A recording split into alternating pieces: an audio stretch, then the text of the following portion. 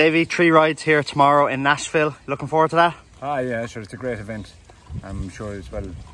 You've taken loads of videos of it now, and you'll see the crowd pour in tomorrow. It'll be that's brilliant. Hum of activity tomorrow. Absolutely. Starting with burn the evidence for the boss, Gordon. Should have a good chance. Yeah. We schooled her there this morning. She's in great form. She travelled over well, and they're a little bit different, the jumps, but she took them well, so looking forward to that, yeah. She came over earlier on in the week, so she seems to have settled in well, which is important too in this heat.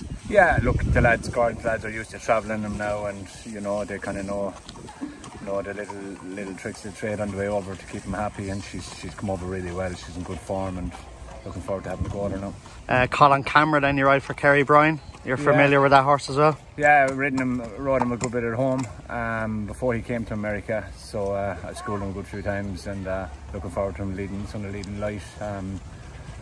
He's 2 good runs. They're going to try a couple of different things on him tomorrow, so hopefully they can make up the difference of him finishing a little bit closer, you know. Good. And I ran a stand then in the Grade 1, the big race tomorrow. Has a good chance. Seen him working last week in Fair Hills.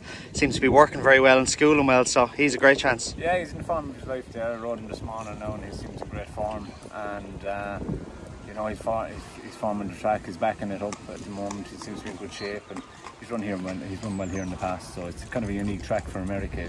You know, there's a good climb up to the line and a good decline down the back straight, so they don't race on them circuits too often, you know, and the ground is gorgeous here. They do a great job, so they have a good sprinkling system in and everything, so it's, you know, everything looking forward to it now.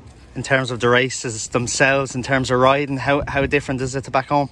Yeah, it's quite tight. The tracks are tight, and I know the numbers aren't big, but they wouldn't want to be too much bigger, you know what I mean?